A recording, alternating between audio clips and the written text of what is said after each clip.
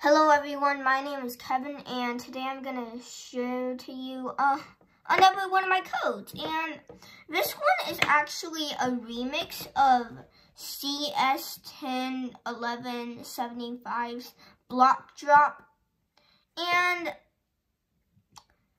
I just changed it to make it have arrow keys. So nothing different from his original things, but as you see right here, so I'm using arrow keys and I'm spamming them and I'm moving. So yeah, but if you're wondering what's the difference, the title pretty much explains the controls as I said right here.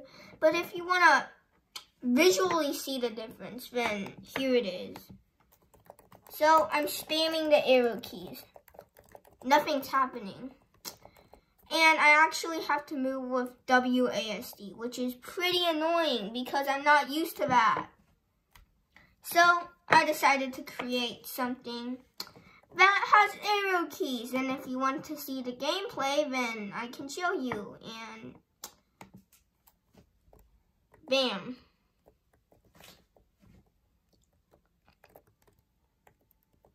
I don't know which player I want to control, but whatever. So yeah, blocks are falling from the sky and you have to dodge them. But once they hit the ground, you're safe.